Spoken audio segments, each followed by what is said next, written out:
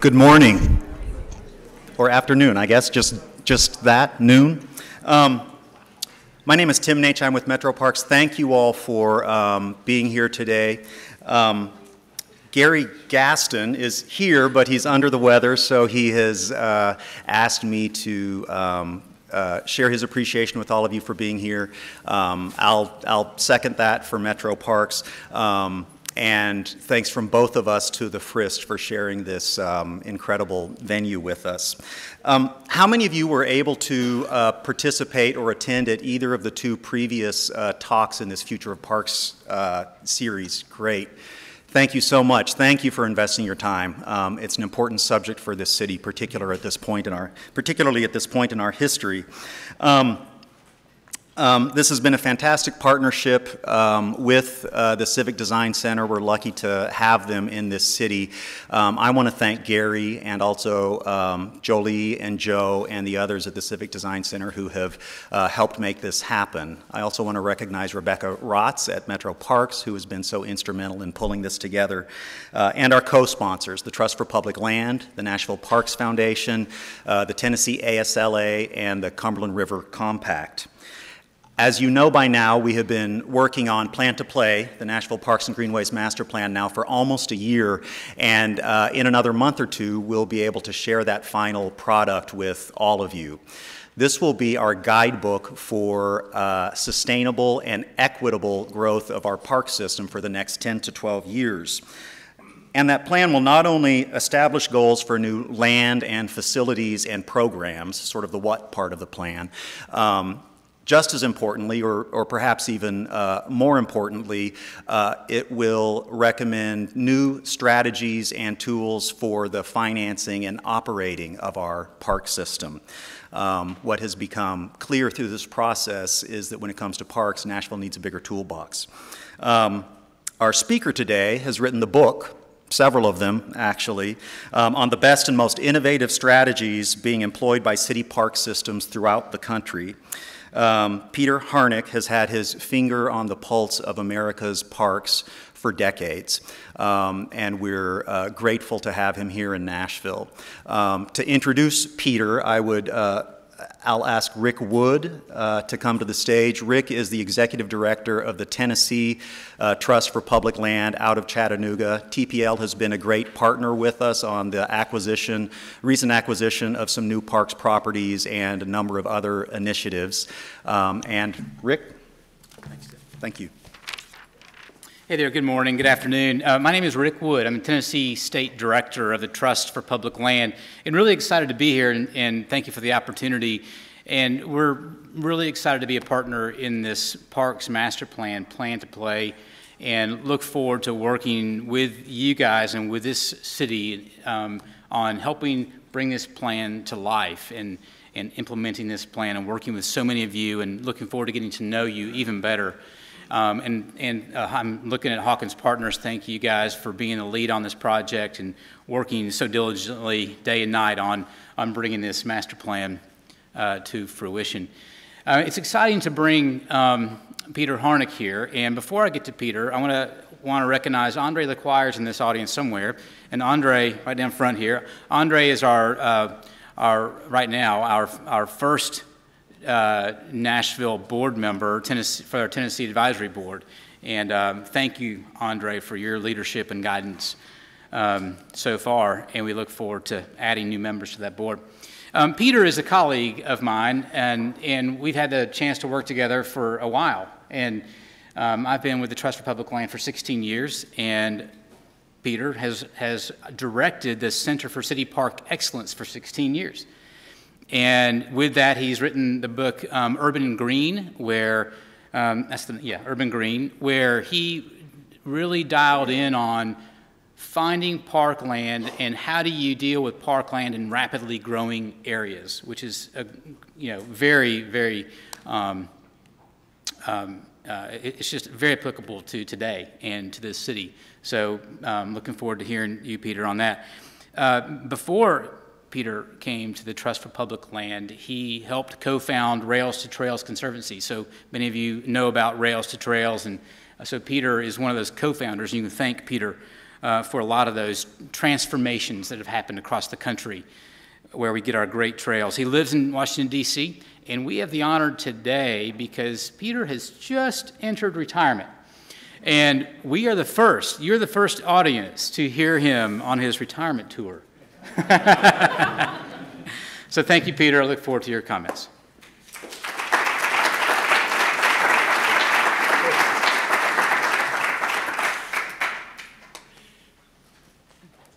Thank you, Rick and Tim. Thank you all for coming on this cloudy, gray day. Wonderful turnout, I think indicative of the tremendous enthusiasm here in Nashville for parks and civic betterment and transformational change, which we're also excited about. I haven't been to Nashville. It's probably been about 7 or 8 years since I've been here last, which is too long for a city like Nashville. You really can't come every 7 or 8 years because it changes so fast. So I promise to come back more quickly the next time around. Tim gave me one little warning. For those of you who saw some of the early speakers, he said, oh, by the way, when Thomas Waltz spoke last time, everybody cried. So that that sets a pretty high bar. I don't know if I can make you all cry, but maybe I can make you smile. So very pleased to be here. The fabulous stories about city parks are coming at us fast and furious. The High Line in New York, Millennium Park in Chicago, Grand Park in... I was told this will take a second.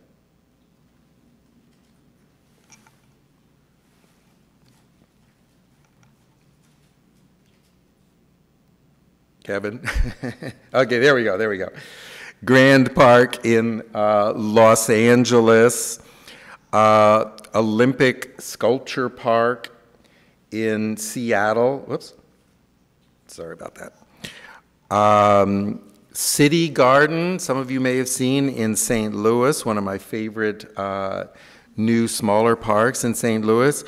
Overton Park in Memphis with its new bike gate sculpture. Paynes Park in Philadelphia, which marries skateboarding with complete stormwater management. The development of the Shelby County Penal Farm in Memphis into 3,200-acre Shelby Farms Park with, among other things, this amazing 12-acre playground. Commons Park in Denver, which has been absolutely transformational in the revitalization of downtown Denver. Historic Fourth Ward Park in Atlanta. And the Beltline in Atlanta, the new circular trail system around the center of Atlanta that is transforming that city. In my own town of Washington, which had historic parks for many years, we have new parks along the Potomac River and along the Anacostia River. If you're about 15 or 20 years old, this may not sound terribly out of the ordinary. Of course, cities keep adding fantastic new parks. Duh, just like Apple keeps inventing shiny new toys and Ben & Jerry's keeps coming up with crazy new flavors for its ice cream. But if you're any older than that, you know what an amazing change of climate, the political and economic climate, this news represents.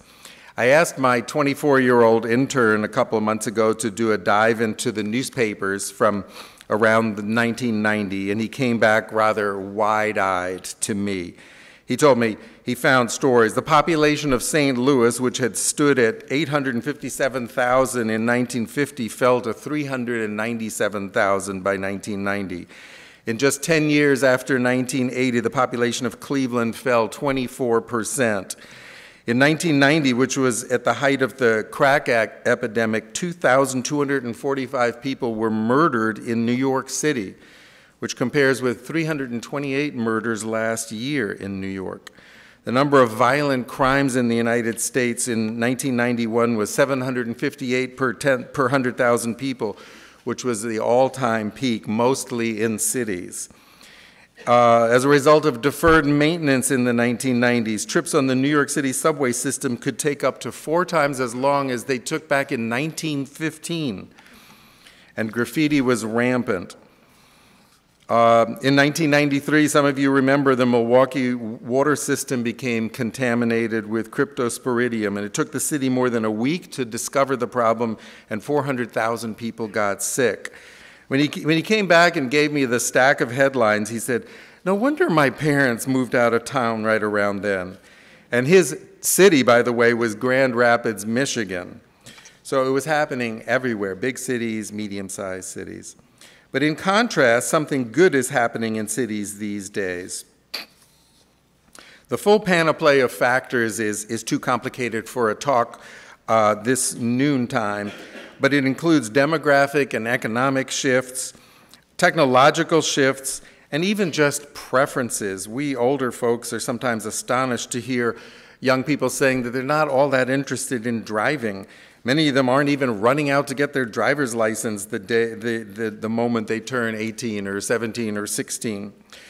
It's not that we've reached urban nirvana, not by a long shot, but the tide appears to be turning, and Nashville could well be a leading emblem of this new way of thinking, from poster region of sprawl to poster city of renewed urbanism. And parks are partly a symptom and partly a cause of this urban rebirth. In many cases, rejuvenating a neighborhood leads to a rising tide that lifts parks along with housing, retail, street quality, and beauty. In other cases, maybe less frequently, but still just as important, rejuvenating a park can lead to a renewed interest and investment in the surrounding neighborhood. This is particularly gratifying to us parkies, and I've been following a situation like this in Baltimore for a decade now. Perhaps there's one in Nashville too. If you're tired of that kind of banal phrase about chickens and eggs, maybe you can say, which comes back first, the park or the neighborhood? This may be our secret mantra for parkies. And of course, there's a mirror image of this too that we all need to be aware of and thinking about. The kind of trend that was happening in the worst times of the 1980s. Which declines first, the park or the neighborhood? That's why it's also so important to keep up the maintenance and programming of parks that we have. I'm a fan of parks for many, many reasons, but probably the prime one for me is their role in smart growth, their role in fostering compact, walkable, three-dimensional neighborhoods that also preserve the rural outlying forested areas that make city living tolerable and wonderful to be able to get out into the country easily. And I hope that the phrase park-oriented development will be as prevalent one day as transit-oriented development is becoming today, and as highway-oriented development was back in the 60s and 70s and 80s. People like to live near parks. They're even willing to pay more for a house near a park or an apartment with a park view and easy access, and parks are good for them. Thanks to cleaner air and the place to exercise and unwind spiritually and mentally. My organization, the Trust for Public Land, Rick's and my organization, began with the mission back in 1972 of buying and protecting land for parks. We've been quite successful, protecting more than 3 million acres around the country. And even in cities with much smaller parcels that we spend our money on and get donations for, we've bought about 35,000 acres of parks in cities. We've now set our sights on a slightly new mission, which is to help to assure that every urbanized American, every American who lives in an urbanized area is within a half-mile walk, 10-minute walk of a park. So back when I was at TPL 2 months ago, before I retired just recently, I was the numbers person there. after the TPL leadership came up with this goal of every American within 10 minutes to a park, they asked me to figure out what it would take to get there. Yes, this is perhaps a little backwards, but some of the world's greatest ideas have come up on napkins and then asked people to figure out if they were a good idea and how to make them happen. So we got to work hoping for the best. So our rudimentary calculations showed that between 90 and 111 million urban and suburban Americans are more than half a mile from a park. So the total population of the United States is about 318 million, 60 million of whom are living out in the wilderness, in the countryside, where they live among greenery. They don't really need separate parks to meet their needs for greenery. About 100, somewhere between 147, in the last column, yeah, 147 to 168 million people already live within a 10-minute walk to a park, leaving about 90 to 111 million people that don't live that close to a park and need that kind of access and need that kind of help from the Trust for Public Land, Land Trust of Tennessee, and all the other organizations that are working together to provide parkland for Americans. And these were very rudimentary calculations. We've got a team of people in our Santa Fe office that are doing detailed GIS evaluation from not only city to city, but suburb to suburb and town center to town center to nail down these numbers. And we'll be having more accurate numbers soon. Doing this, creating walkable parks for everybody by adding new parks is by sort of dropping them into a neighborhood like that, is a very, very big job. With the average park serving something like 1,800 to 2,000 people in a half-mile radius, we would need to create nearly 60,000 new parks in America's cities, suburbs, and towns. This would be a very major undertaking. In the first 400 years of our nation, we've only created 20,000 parks in the big cities. So getting all the way up to 60,000 would take us to the year 3174. Actually, you could cry. Maybe you should cry at this point. This is our chance to cry.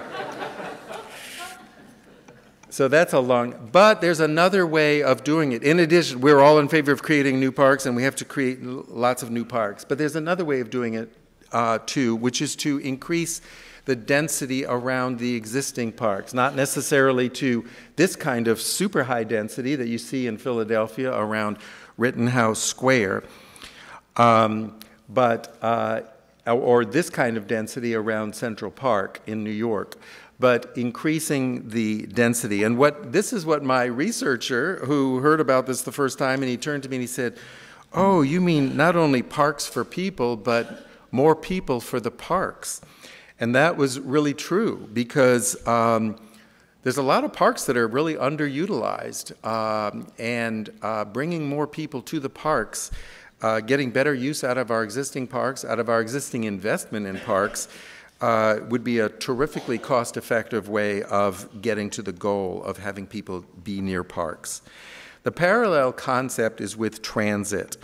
It's by now well established that the expense of building and operating transit can and should be earned back through the promotion of transit-oriented development. Dense pockets of housing, commercial and retail, within about a 2,000-foot radius of a subway station or a major trolley stop or a major bus stop. And 2,000 feet is pretty much close to half a mile. So the way the developers think, that 2,000-foot golden circle, and the way we think, the half-mile walk to a park, is pretty much in alignment.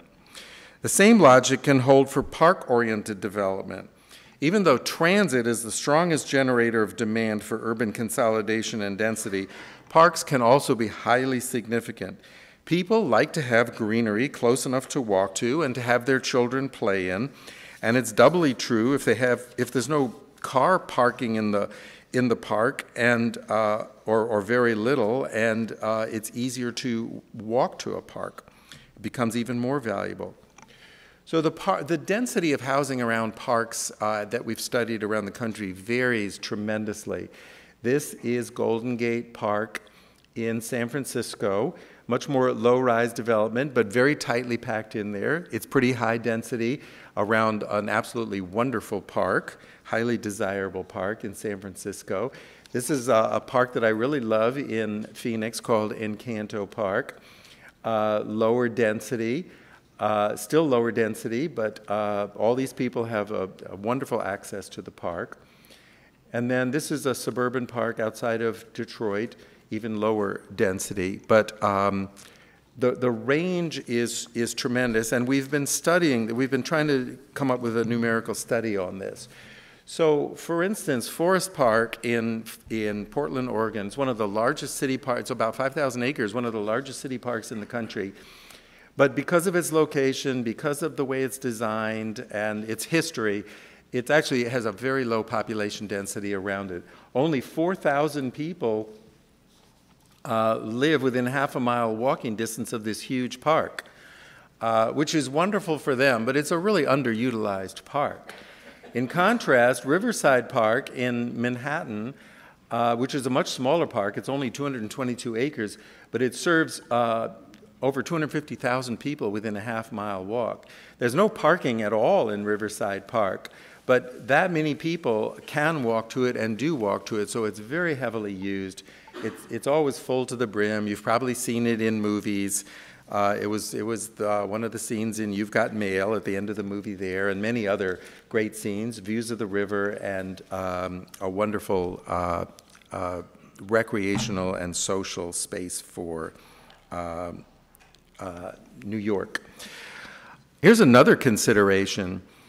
If population density around a park is very low, that means by definition that fewer people live close enough to walk to it, and it means that many of them are going to have to drive, and that parks departments end up providing more and more of their park space for parking. And so more and more of these parks are given over to parking lots. I'm going to talk a little while on a blank screen, but clearly, not all surrounding neighborhoods are already filled up.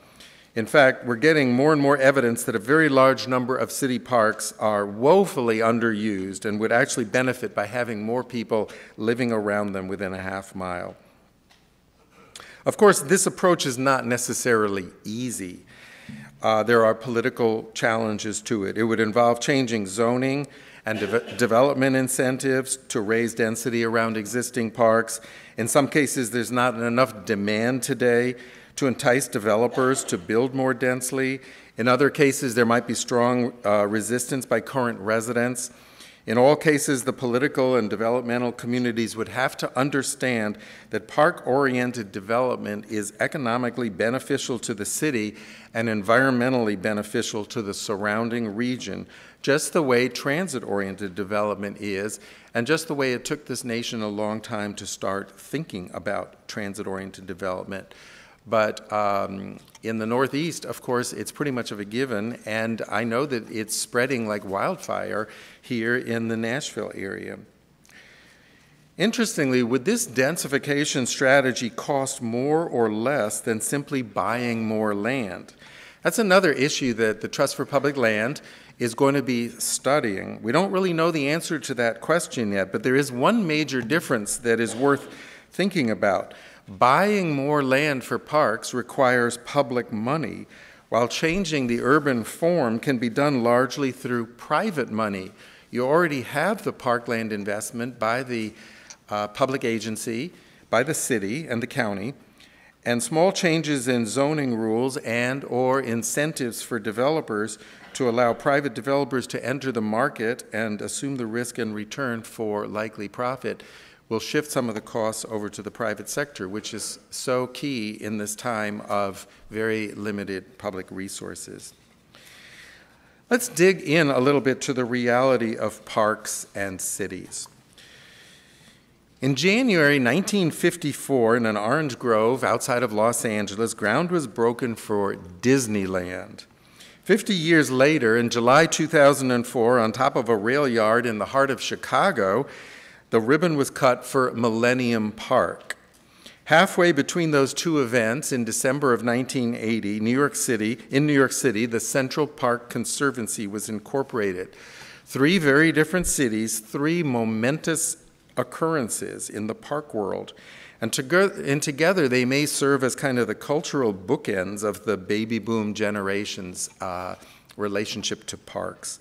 From the moment that Disneyland opened, it became the new paradigm of a park experience. Corporate, programmed, extravagant, flawless, rural-oriented, and electrifying. And it wasn't a coincidence that the moment Disneyland opened, the old urban park systems, which were unprogrammed, democratic, unpredictable, and free, started grinding down. Relentlessly, everywhere from Franklin Park in Boston to Golden Gate Park in San Francisco, they all started hitting hard times. There was something completely new in the air, and it was exciting. The park experience could be sanitized. Social classes could be segregated. Suburban backyards would meet most of the old needs of, quote, city parks, and Disneyland, or the concept of Disneyland, would pick up all the rest. But by 2004, those original Disneyland children had gray hair, aching backs, and worn-out knees, and the thrill of spending $400 for a family trip to an amusement park had faded. The suburban backyard was becoming a hassle, and the stairs up to the second floor were a bit tedious, and an apartment downtown seemed kind of intriguing, particularly if it would be near something like Millennium Park. No thrill rides, thank God, but concerts every week and a sumptuous garden that, with eye-popping sculpture and wonderful fountains and concerts and ice skating in the winter, if you think we can still ice skate, and 2 restaurants and a serpentine bridge that wows visiting relatives who come to visit, and a constant stream of interesting humanity to watch all the time, and finally a sense of being back in the center of things. Meanwhile, back in New York, where the city park movement had initially started, back in the 1860s, Central Park was the scene of a completely different experiment, and a kind of an un-American experiment, the unprecedented attempt not to replace something old and worn out, but to gloriously refurbish it. Beginning with wealthy and influential neighbors looking out for their own safety and real estate values and views, the Conservancy evolved into a sophisticated and admired spouse of the City Parks Department, seemingly knowing every step of the complicated dance that is the daily relationship between a city and its greatest park. Millennium Park exploded onto the scene with an impact not felt since Central Park was originally created, and Central Park itself clawed its way back from urban embarrassment to civic Cinderella over a period of several decades. In both cases, the price tag approached $500 million. In both cases, the metropolitan effect, from property values to tourism to unforgettableness and city pride to just plain enjoyment, was priceless. And today, it's close to unimaginable for a tourist visiting either city not to sample those parks. Even more significant, the buzz is affecting virtually every other place, too. Frankly, there's hardly a city worth its salt not considering some kind of new or revamped green gathering space around which to design a swinging downtown. Disneyland might technically still be fun, but that paradigm doesn't rule anymore, as we've seen here with the revitalization of your waterfront. So in addition to adding more dwellings around existing parks, what land opportunities are available for cities to create new parks? How does a city actually get more parkland? And as Rick said in his intro, this is a topic that I've been very interested in for my whole career. When cities are young and small and expanding, parks are added on the leading edge of the growth margin. They consist of natural lands, farms, forests, woodlands, wetlands, deserts, and other relatively undisturbed properties that are donated or purchased for park use, like your Warner Park and many others. Often the trees and plant materials can be retained, and little or no demolition is required, and sometimes no construction is required either. And this process is known as conservation. But in older cities or older parts of cities that are all built out, there's nothing natural to conserve. New parks must be created through development rather than through conservation. A derelict parking lot that might make a great new park wouldn't be conserved. It would be torn up and regraded and planted and fitted out with a playground or a fountain or a sports field or whatever the community wants, and developed into a park. The goal in built-out cities is to use creativity and perseverance to find space to do something different with. So how can cities squeeze more land out for parks? This means either buying something affordable, which is how the Trust for Public Land came into existence, acquiring vacated parcels from other government agencies, like this beautiful building, which used to be a post office, for instance, sharing land with other users, providing rules or incentives that encourage developers to donate certain land, using previously unused surfaces like rooftops, or making better use of existing parkland. There's a lot of opportunities to use our parkland better. And this is the book that I actually wrote on this topic, Urban Green, Innovative Parks for Resurgent Cities. One place that exemplifies this approach is Atlanta. Many of you probably get to Atlanta every now and then. Atlanta started out being way behind in the parks. When we started counting parkland, we revealed to the surprise of Atlantans that Atlanta was way behind in parkland. And they had never heard of their city not being #1 in everything that they set their mind to. So that was kind of sobering. They were kind of angry. But they set their mind to doing something about it, and it turns out that there were a bunch of abandoned railroads or semi-abandoned railroad lines doing a loop around the center city that became the Atlanta Belt Line. My organization, Trust for Public Land, helped with this, but so did many, many other entities, buying up land, trading land, and creating this combination trail, transitway, and redevelopment node for the Beltline. I didn't have an exact picture of the Beltline trails, but here's 2 other trails. Of course, most of you know what trails look like. Both of these trails were made out of railroads. The one on the right is in Seattle. That was a conversion of an abandoned rail line. The one on the left is in the Bay Area, San Francisco Bay Area, and they've kept the rail line, but it's a rail with trail. And so there may be some opportunities here in Nashville to either have a trail on an abandoned property, or just to double up with it so you can be alongside it without the lights and the cross traffic that make it so difficult for walkers and bicyclists. Or rooftop parks. Nashville's density probably, and your land prices at this point probably haven't reached the break point on rooftop parks, but they're heading that way, the way San Francisco and New York already have. This is in San Francisco, a rooftop park on top of a garage. As you can see, extremely heavily used, extremely popular in Chinatown. Same thing with highway deck parks. This is in Dallas. And the highway at the extreme bottom of this picture, and at the extreme top, you can see the highway poking out. And they covered 3 blocks of it with Clyde Warren Park. It's been revolutionary within the city of Dallas, tremendously helping to reorient the way Dallas. This is what it used to look like there. The highway was previously sunken, which is great. It had the opportunity to be decked, but you can still see that even as a sunken highway, it really pretty much ended up spawning just parking lots and noise and fumes, and not a very attractive area. And so this new park has led to tremendous amount of redevelopment in that area. Another kind of property that I particularly like are cemeteries. You know, cemeteries actually were some of the first parks in this country. Mount Auburn Cemetery, some of you may have seen that show on public television earlier this year, 10 Parks That Changed America. Well, Mount Auburn Cemetery in Cambridge was very influential to Frederick Law Olmsted and other people. And so the initial cemetery, beautiful cemeteries, stimulated park use.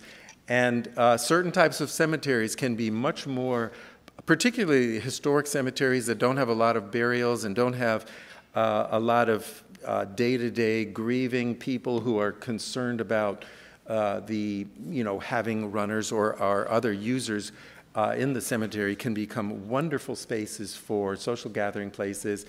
And here's one in Hartford, Connecticut that even has a jazz concert every Friday night. So there's all kinds of opportunities for cemeteries, which are usually beautiful places. And then, as I said, redesigning the existing parks that we have. It's even possible to get much more useful space out of the existing parkland by reducing parking, or at least restructuring parking, and in some cases maybe charging for it. Of course, that's a very hot button item. But if you have a situation where you have unlimited free parking in parks, you're just asking for traffic, and you're asking to be overrun. If you think about, sometimes you're saying, well, I'll meet you at the park, and then Dad says, well, I got to do an errand, so I'll take my car and I'll meet you at the park. And then Sister says, well, I'll come to the game to watch my brother play soccer, but my friends are going to drive over there. You end up with 4 cars for one kid playing soccer. And no carpooling and no giving any thought to the other needs that the park has. So even just charging for parking or doing other things to encourage carpooling to parks can have a big impact on reducing the amount of parking in parks. And there's just lots of examples of parks being overrun. This is actually in Washington, D.C. This parkland is completely overrun with parking. Most people don't even really recognize that it's a park. The worst one that I've found so far is in New York City. Everything in this picture is considered park. So think about where you'd want to take your blanket and have a picnic, spread out here with your family in a nice, relaxed atmosphere. Some of you may have heard about what's going on in Memphis. I know probably most of you don't get to Memphis that much, but it is in Tennessee. So Memphis, as some of you might know, Overton Park, very historic park, very famous park. In fact, Memphis was the park that the court case went all the way up to the Supreme Court to prevent the Interstate 40 from going through the middle of the park. Well, the zoo is using Overton Park's lawn. This is not a parking lot. This is the lawn of Overton Park for overflow parking on heavy zoo days.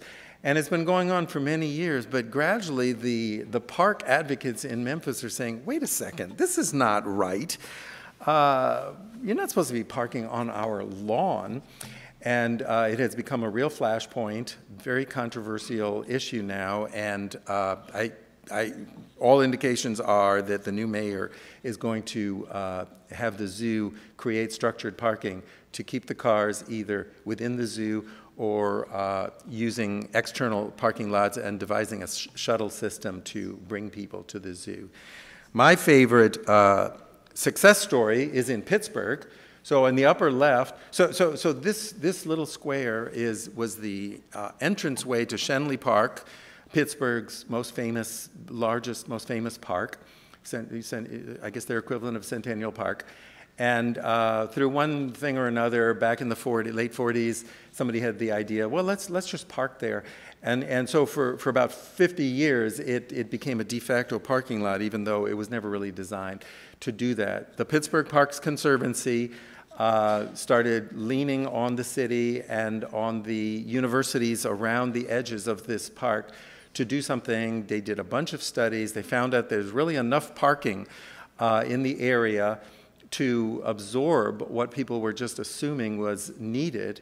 And they took out that parking lot, converted it into a public space again. There's a restaurant, there's concerts, there's just hanging out. It's Schenley Plaza. It's become the most successful space in Pittsburgh leading into Schenley Park, and everybody loves it. They can't believe that they used to park in there. So let's talk about health and fitness too, a very big topic, and I want to get down to some realities about parks and health, because there's a lot of sort of platitudes about it. at the Center for City Park Excellence, we really try and get down to brass tacks. You can't just go to a sedentary person and say, here, we're giving you a new park, go be healthy. You have to really meet them where they are on their terms. You have to understand why many people aren't using parks, the existing parks that they have, much less whether they would even want to be able to use a new park. A few years ago, we organized a colloquium to study this very question. We brought together 22 leaders in the fields of public health, mental health, parks and recreation, landscape architecture, non-motorized transportation, and urban planning, and we sort of locked ourselves in a room for 2 days and really got down to the details of how are parks being used, how are they provided, what do people think about them, what about the variables on the externalities around the sides of parks. And based on this work, we agreed that the one overriding principle is for parks to help people be healthy, they have to be well used. So half of you might be saying, well, duh, you spent 2 days coming up with that. And actually, that's not a given. It's really not a given. Not all parks are well used. Not all park advocates want their parks to be well used. Not all park managers want their parks to be well used. And perhaps surprisingly, many people are scared of their parks. A surprisingly large number of people are scared of their parks. So physical activity is key to health, and city parks are a resource for active urbanites, but many parks just don't make it easy to exercise. Some are too small, some are too big and confusing, with poor signage, some are too far away, some are too frightening, some are too unattractive and unimaginative, some are mainly athletic complexes for very specialized users. Others are primarily natural areas with just an occasional looping trail that's boring for many young people or competitive people. In the starkest terms, most parks simply don't offer enough choices and opportunities for activity. Rather than being like an old-fashioned hardware store, the kind of place you just love to go in and see how much stuff can be crammed in, they're more like convenience stores with small, predictable number of lowest common denominator wares. The more facilities and discrete spaces that can be layered into a park, the more use it can get from people with different interests and different skill levels. Like a golf course. A golf course can serve a couple hundred people a day. If you add a running trail, a walking trail around the perimeter of the golf course, that same space can serve thousands of people. A playground is a nice place for small children to run around and exercise and practice their motor skills.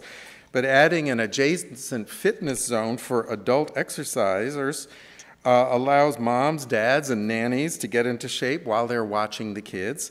And the kids, as they get older, to maybe start practicing on some of the machinery. A softball diamond is a great place if you've got 18 players. But unstructured field space opens up unending possibilities for twosomes to kick a ball, toss a frisbee, play catch, throw sticks to a dog, and do much more. Thick woods are wonderful sanctuaries for wildlife, but trails and benches and periodic openings, grassy openings, attract a lot more users. Even if a park system offers varied spaces for physical activity, not everyone knows how to take advantage of them. Some users need to learn new skills. Some need encouragement, and some need an exercise regimen. Some need social support to even show up, have the guts to show up. Even with all this, many require other kinds of assistance: partners, equipment, referees, timekeepers, music, safety paraphernalia, and much more. In a word, they need programming. We need great programming to increase park use many times over and to make the activity more enjoyable and to increase its benefits for health and fitness. And of course, these programs must be marketed and promoted by the Parks Department and by the partner agencies that partner with the Parks Department. Parks can help reduce stress and promote mental health, but only if they provide a safe and welcoming environment. An empty, frightening park or one overrun with activity, whoops, okay, I missed a slide. Oh,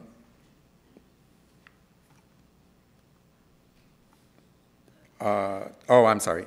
Yeah, I meant to talk about playgrounds a little bit too, which is something that, that TPL especially works on.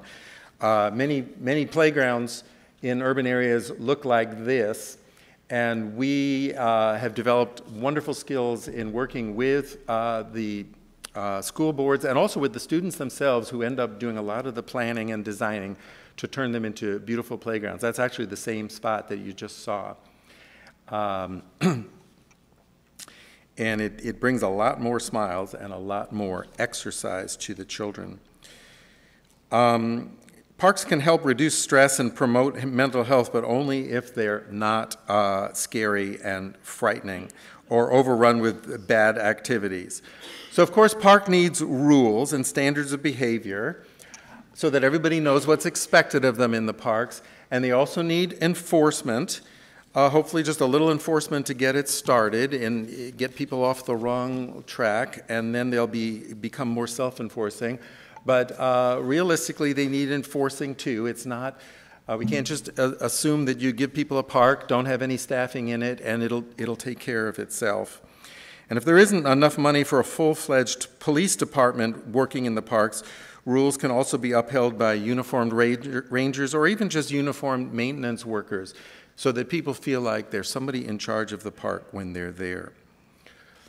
A special stress factor for people that reduces their participation in parks can be automobile traffic, particularly for parents with children. An excess of park roads and parking areas not only reduces field space and the number of trees, but it also adds unhealthy noise and smog and may create real and perceived dangers from vehicles. So here you have a picture of the difference in ambiance in Golden Gate Park in San Francisco between a Saturday when cars are allowed and a Sunday when it's closed. So not only can you see the tremendous increase in the actual number of people enjoying the park, but this is a funny picture because you see that in the upper picture, the non-motorized users are being forced off the roads onto the trails, and then they're forcing the users off the trails themselves. So down in the lower park, where you've got the bench sitters, and you've got the bicyclists and the rollerbladers out in the roadway, this makes it a much more pleasant experience for everybody, not just getting a little bit more space from the parks. And I was very pleased. Tim Netsch gave me a tour this morning. I was very pleased to hear about the closing of the Park Road in Warner Park. Yeah, which is really exciting. I hadn't known about that. I want to come down here and bring my bicycle and use that. A completely different park-like space that can reduce stress and promote health is the community garden. And I don't know how much community gardening is here, but this is another very rapidly growing field throughout the urban park world. Community gardens have been around for more than a century, but only in recent decades have city park departments moved into the field, designating garden areas within existing parks, and then also taking unused lots and incorporating them into their park system. The resultant spaces benefit public health in numerous ways, including social connections that don't even necessarily involve gardening, if you like to gamble with dominoes. So at the far end of the spectrum is outright violence in a park, and sometimes a park's reputation is a lot worse than the reality, such as if a homicide is reported committed elsewhere, but they found the body in the park, it'll create negative press buzz for a long time, which is something that we park people have to deal with. But making parks feel safe is a complicated interplay between culture and rules and enforcement and design and programming. And of course, it has a lot to do with the surrounding neighborhoods, too. So one effective way of increasing park use in dangerous areas is through park pooling, like carpooling, but park pooling, group travel, either from the neighborhoods to the parks or within the parks themselves. In New York, in Central Park in New York, there's an established meetup time and location for women who want to jog together for safety. I talked a lot about earlier about denser development around parks, and that's still a great goal, but if it's not possible, use can also be increased through better provision of walking and bicycling and transit routes to parks. Pedestrians should be first and foremost in the minds of planners.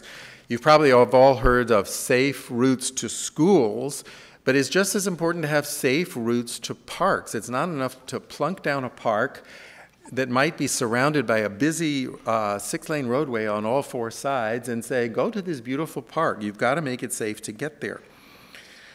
And bicycle access also tremendously increases the reach to a park. It increases it technically 16-fold because a person on a bicycle can go about 4 times faster or 4 times farther than a person walking.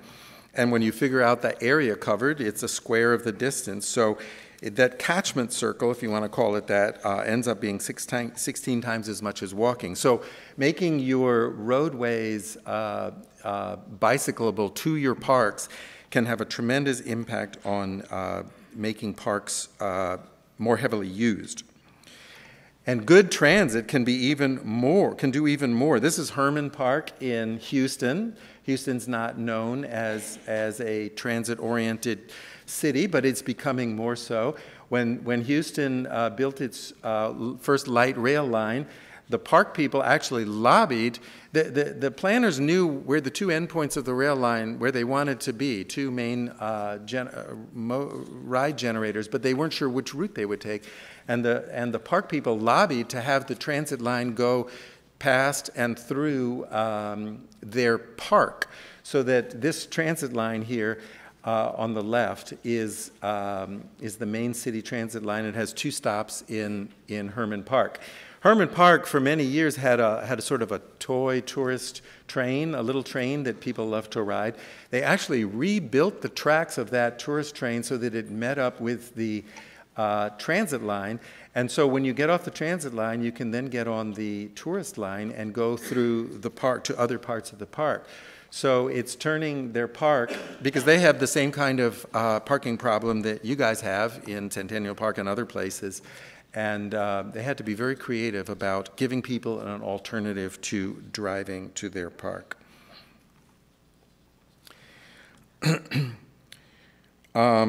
The best way of increasing use is through park interconnections, linking parks together with greenways and trails so that people can travel seamlessly from one park to another. One reason that the Minneapolis park system consistently tops our park score ranking list year after year is that the city's parks were conceptualized and designed way back in the 1880s. They were fortunate. They for whatever reason, the planners and the city fathers in Minneapolis designed the parks first and provided development areas around them for the developers to develop. And so what's in Minneapolis, it's called the Grand Rounds, and it's a network of connected trails that connect all the parks. And they still have some gaps that they have to fill, but it's very clear where their gaps are. Creating a health-promoting park system requires greater expertise and resources than any city park agency can provide all by itself. What's needed is a partnership with other public agencies, as well as with private organizations and private foundations and corporations and citizen groups and volunteers. And probably many people in this room are part of that fabric of what we call a quilt of funders and advocates.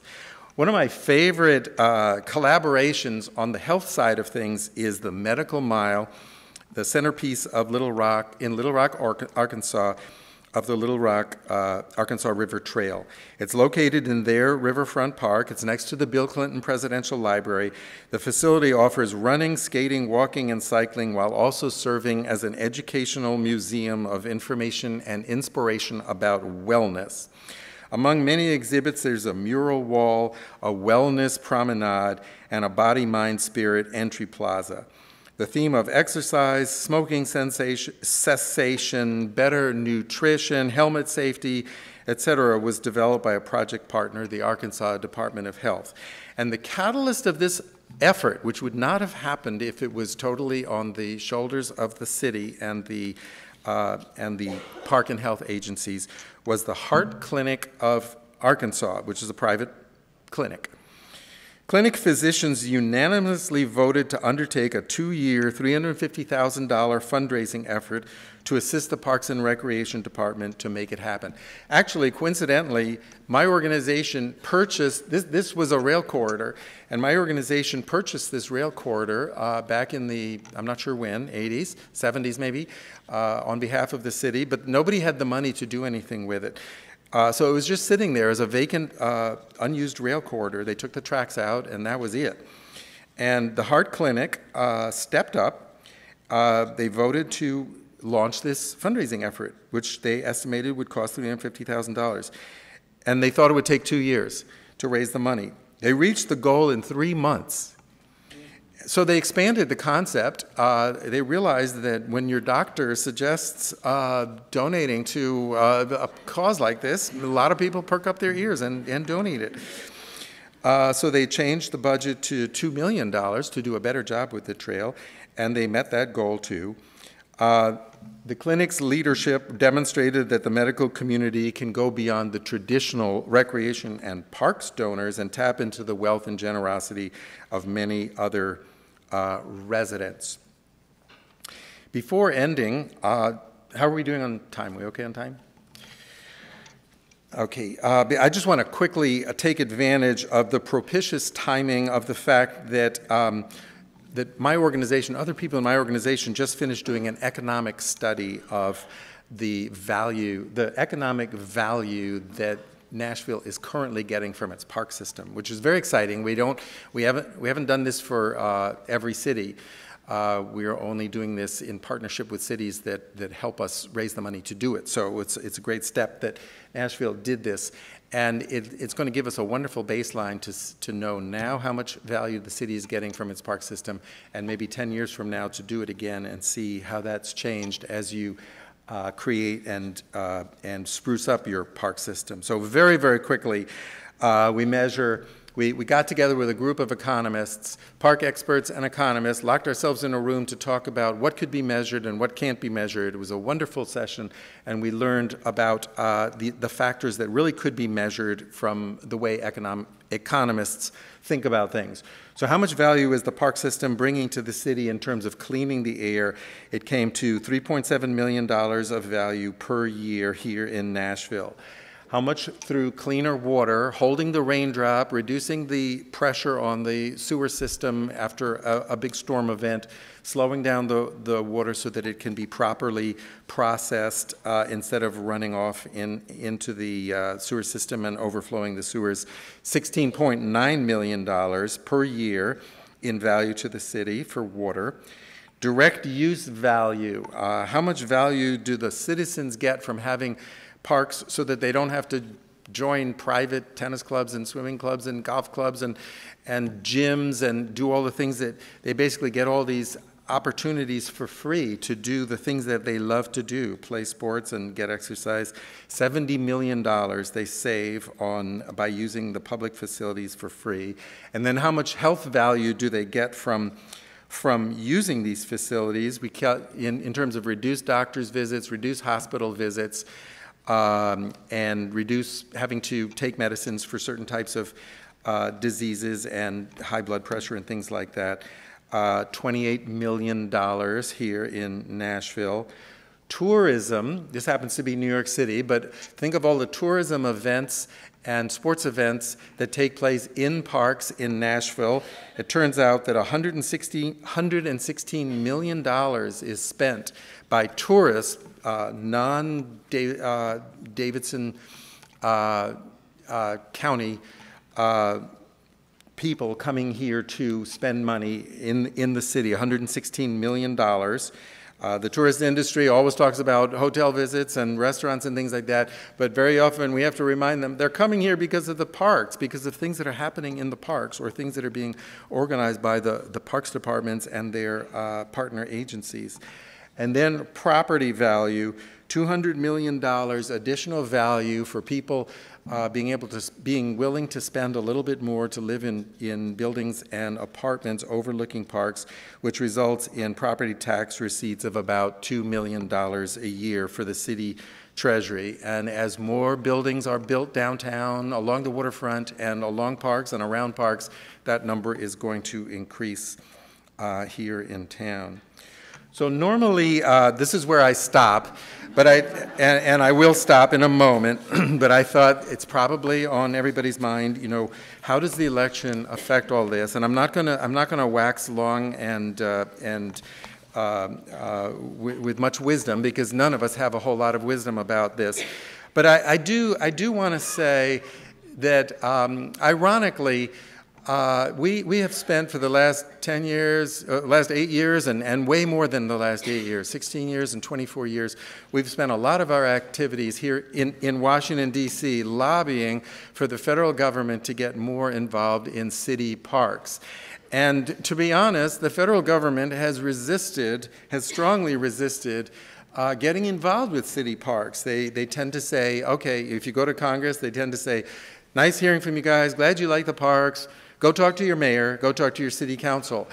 So in a way, we're in a lucky moment that our brilliant people in Washington, whatever ideas they come up with next, and we're all sitting with bated breath to see what happens, like you are, they haven't invested that much in city parks yet, and we don't think that they can actually do that much damage if they come up with some crazy ideas about city parks. City parks have been on the shoulders of city residents for many decades, and they're going to continue to be. I think the people in this room recognize the importance to city parks to all of us, and will continue to lobby the mayor, the city council, work with local foundations, work with local wealthy individuals to set up conservancies and to strengthen the conservancies. And I think we're on an upward trajectory with city parks, and whatever scary things happen in Washington in the coming months, we should be able to ride them out, at least from the parks view here in Nashville and around the country. So thank you all for coming out here. Very much appreciate it. If we have time for questions, I'd love to talk about your city and what's on your mind. Thank you.